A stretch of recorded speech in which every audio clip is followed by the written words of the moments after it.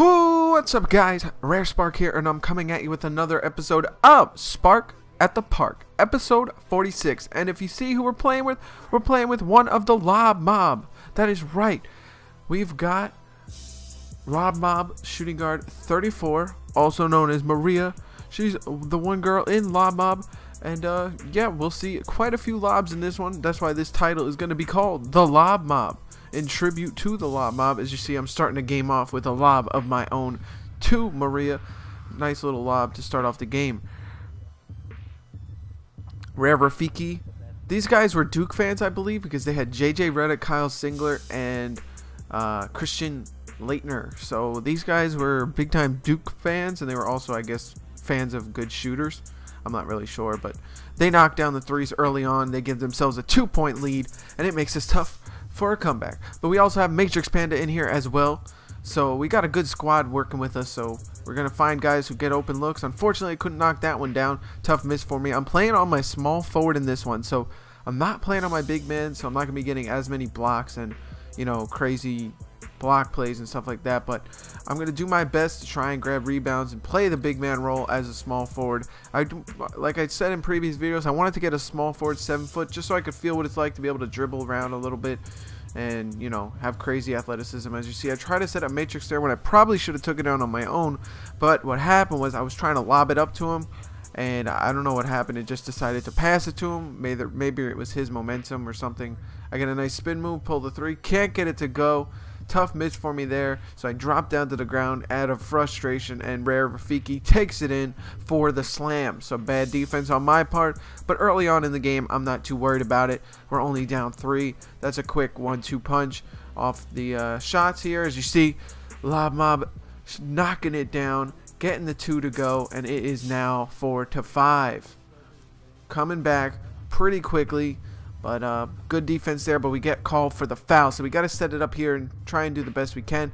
Rare Rafiki pulling the 3 in my face, getting it to go. They are just knocking down 3 after 3 early on in this game, and it was making it tough for us in the beginning. But I'm coming down with my own pull-up 3, knock it down, way too much room. My signature pull-up 3-pointer, and it is 6-7 now.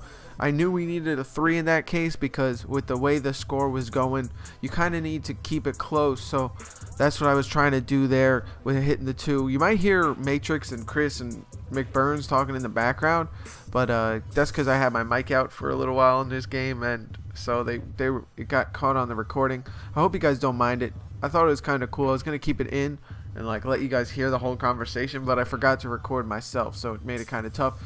Maria gets another open look for 3, knocks it down, 8-7. We get the lead finally. We're in a good spot to score and try and win this game. Rare Rafiki taking into the lane. I'm having none of it, but he somehow gets it to go anyway and lays it in right in front of me. And that's the biggest difference between a small forward and a power forward, I believe. As I destroy him on the pick, and I get to pull up for another 3, get it to go, and I am on fire from downtown. 10-8 now. Ryan the Outlaw trying to do his thing. Can't get that one to go. I'm grabbing the rebound. I'm bringing it down court, throwing it down to the Lob Mob. They throw the oop to me, and what a slam. 11-8 now. We got a 3-point lead. We're feeling good. We're moving the ball. We're finding the open person. And Ryan the Outlaw trying to send it down to his teammate. It goes out of bounds, and unfortunate for them, because now they are going to be down big, and I'm lobbing it up to Maria. She slams it home. And now we have a 4-point lead. Not bad at all. But again, errant pass by the Dukies. I'm going to call them that because they had all Duke players. So the Dukies end up having 2 costly turnovers back to back. And we're up 4 at this point. And we're just having fun with it. Matrix pulling up for 3, getting it to go. Good shot from Matrix. He's got his jumper back. So if you see him at the park, do not leave him open from 3. He will knock it down, guaranteed. I believe he had also another game last night where he said he was hitting, I want to say 8 in a row. Something crazy like that. It might have been even more. So 8 in a row from Matrix from downtown in another game that I wasn't a part of. But his jumper is definitely back. As you see, I get a nice block on one of the Dukies. And Lob Mob sends it out to me. I say, yo, Matrix, cut for the oop. He goes in and lays it up. What a boring oop. Come on, Matrix. I know you can get up more than that. 15-8 now. We're playing some good defense. We're causing havoc. not allowing them to get the ball or an open look from downtown, which they're clearly trying to do. They get an open look here off a screen, and they bring the game back within 5. It's 15-10 now. We really need to start scoring and try and get this game over with. Matrix with a nice, beautiful behind-the-back play, gets an open look from downtown, and once again, like I said, his jumper is back, so he knocks it down. Ryan the Outlaw kicking it out. Good play from him. Unfortunately, we did not play good defense on that one, and they get an open look from downtown and they knock it down. So the game is still within 5 points. I lob it up to Lob Mob. Oh snap, here we go. Maria hit him with that backflip. Oh, nice. And we've both fallen down in celebration of that one. Nice little alley-oop play, and I love that animation with the backflip. It's just something fun to have at the park. Matrix lobbing it up to me. I'm slamming it home with a two-handed slam. Nothing fancy on that one, but good enough for 1 point, and that's what matters. 19-12 now. Matrix locking up Pac-Man. Blows by Matrix for just a moment there, but I stop him. Maria with that good defense steals the ball off the pass, and now we're running an alley-oop, and oh, my elbow got stuck in the rim. Help me out. Nice, 2 back-to-back sick animations on these alley-oops at the park, but that's not even the best one in my opinion. You will see it in just a moment here. 1 more bucket to go, and you know we have to end it with a oop. So what are we going to do? Matrix is setting it up. He's getting hounded by the 2 defenders here. I'm about to cut to the basket, and look at this alley-oop. Between the legs, reverse windmill slam.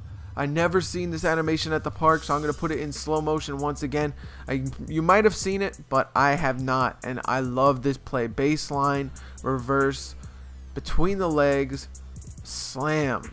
Just a beautiful slam dunk, and we end it with a victory, with the Lob Mob, with Matrix, and I hope you guys enjoyed this video and this episode of Spark at the Park. I want to thank you guys so much for watching. I will see you guys later. Rare Spark, out.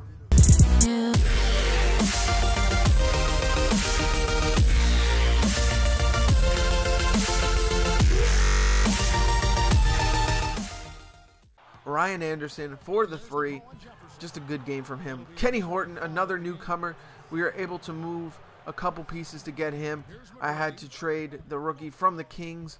I forgot his name. I apologize offhand. Ben McLemore. There we go. I had to move Ben McLemore to get Kenny Horton. It was a tough trade to make, but I felt like